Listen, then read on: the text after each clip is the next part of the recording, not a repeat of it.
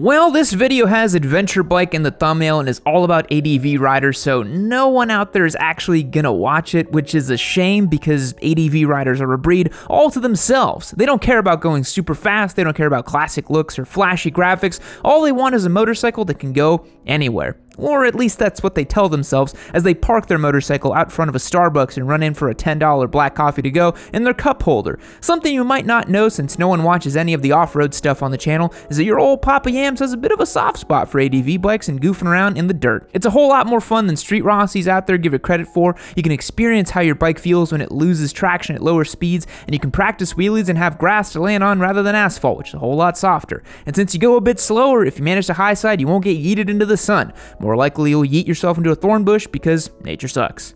But there's a measurable difference between ADV riders and dual sport or dirt bike bros. You see, dirt bike bros are all about jumps and roosts, while dual sport riders want to be like their dirt bike brethren, but they must begrudgingly trundle down paved roads, and ADV riders are all about the journey to the trail. They've chosen a life of big, unwieldy, glorified naked bikes, and in doing so created their own little cast of characters you'll encounter. So today, we're going to break down the most common ADV riders you'll meet out there in the wild blue yonder. Now, if you're even planning on dipping a toe into the ADV lifestyle, you're gonna need a way to display your maps and music and episodes of Long Way Round while you're out for a ride, and that means a handlebar mount. Wouldn't you know it, Rockform makes the best phone case and handlebar mount combo out there. Their case is drop tested from 6 feet, and they even sent us a test phone to abuse in all sorts of nasty ways, and I've already chucked it right at the ground and it didn't break at all. Not that I advise you spike your phone into the ground as if you were just scored a touchdown or something like that. When you pop the phone into the handlebar mount, it's held in place solid as a rock, and hey, you think that's where they got their name from? But if you thought that Rockform was just about phone mounts, they've got way more to offer, from dashboard mounts, sport rings, belt clips, wireless chargers. If you can attach it to a phone, they've probably got it. They've even got a speaker that you can mount to a golf cart, or I suppose anything else that has metal in it, since it's got the same beefy magnets that the cases do. Click that link below and check out their entire range of goodies and use the code YN25 to get 25% off your order. Big shout out to Rockform to supporting what we do. Now let's get started with perhaps the most well-known ADV rider out there, but one of the rarer ones given that you need to be willing to sacrifice a lot of money to become one, the BMW GS guy. Now, this rider first got excited about ADV riding when a buddy of his showed him Long Way Round, and ever since, that's all he wanted to do is own a GS and mercilessly dunk on all other ADV riders for not buying the bike that went around the world. I bet you KTM is kicking themselves in both of their butt cheeks now. Now, if you're out there thinking this sounds familiar and you have a GS in the garage, I'm sorry to burst your bubble, but the only thing in common with the R1250 GS and the bikes Ewan and Charlie rode are the names and the fact that both are boxer engines. BMW has slowly been turning the GS into a sport touring motorcycle after they realized that the only people who buy GSs are older men in their throes of a midlife crisis who also happen to have a BMW M-Class in their driveway. The kind of person who unironically wears a BMW M Sport hat, if you know what I'm saying.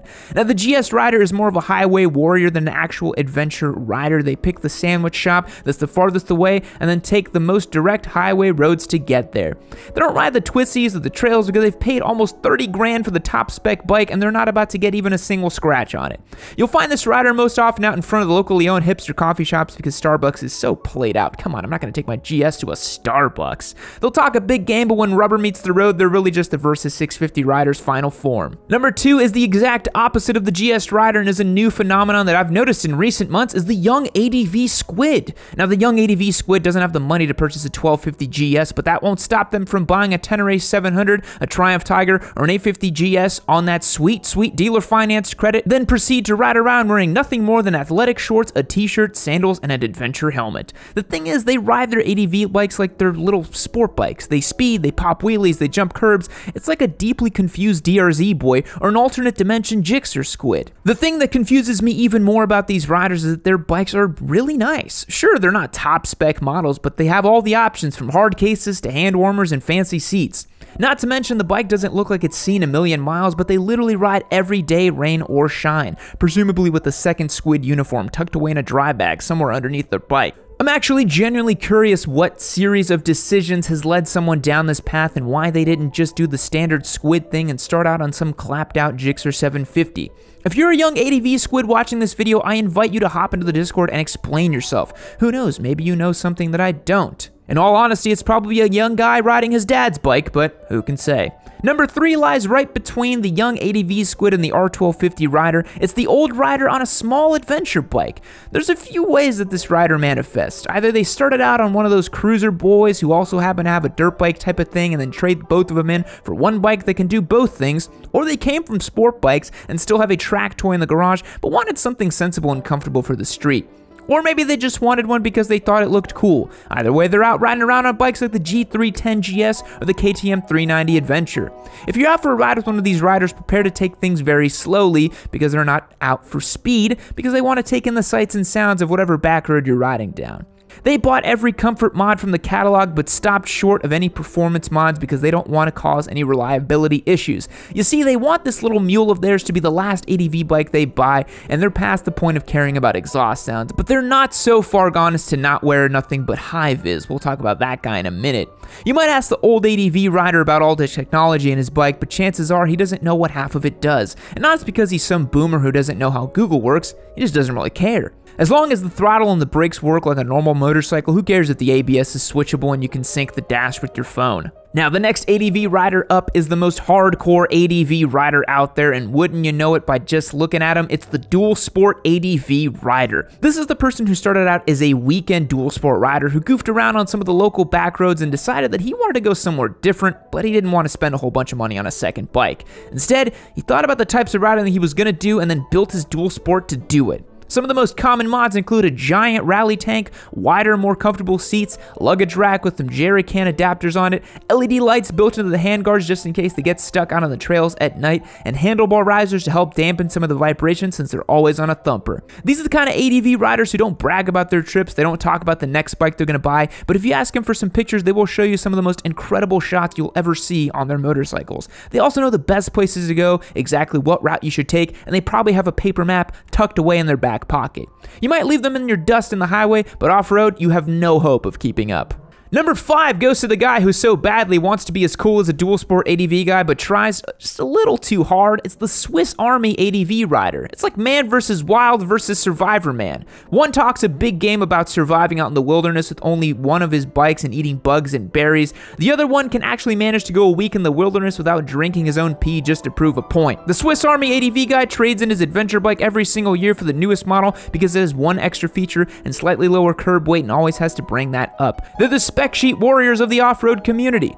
Not to mention they have their pannier packed to the gills with all sorts of random crap all the time, even if they're just gonna go get gas. If you're on a ride with this guy and you get a flat tire, you won't even ask if he's got a patch kit. He'll just materialize out of thin air and proclaim that the kit he's got is the best one on the market because somehow the patch is better than a brand new tire. It smacks a little of desperation because deep down the Swiss Army guy knows they'll never be as cool as they think they are. But number 6 doesn't even care about being cool, it's the high-vis banana ADV guy. This one has a family and kids that they'll never shut up about, and they're constantly bringing up how they have to ride safe so they can get back home for dinner. It's not as if spawning a mini-me from your loins means you have a death wish when you ride.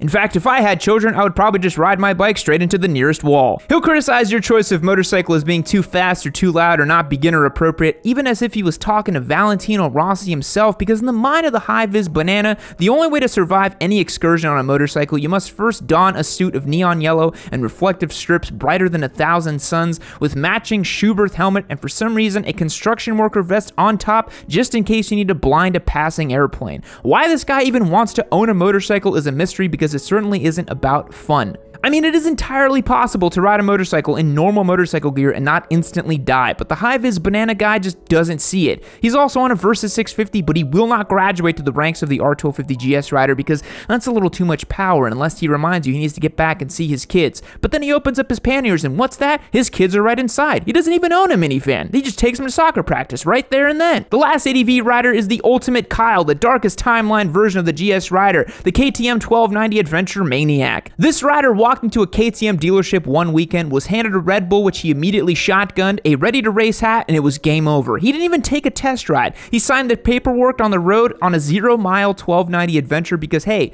YOLO. This rider's absolutely fearless about unleashing 180 horsepower in the dirt, and sure, his bike has limited off-road mode, but that's for wimps. Just grip it and rip it, bro. Like his normal universe counterpart on the BMW, the 1290 Maniac is clad head to toe in KTM gear and sleeps in a ready-to-race bedspread, which was special ordered straight from Austria. The only difference between the two is the 1290 Maniac does all the maintenance themselves and has the whole bike covered in power parts, whereas the 1250 GS rider just takes it to the dealership for that oil change. You gotta give it to the 1290 Maniac though, they know how to have a good time. Fact! A Canadian police officer named Ward Clapham created a program that gives positive tickets to people who do good deeds. Oh, Canada. Goodbye. Hey there, partner, you done made it to the end of this here Yammie Noob video, but I tell you what, there's another Yammie Noob video right over here waiting for you. Now, I know I'm real gracious like that, and I just do nice things for you, so why don't you take a look at this video, and you let me know what you think.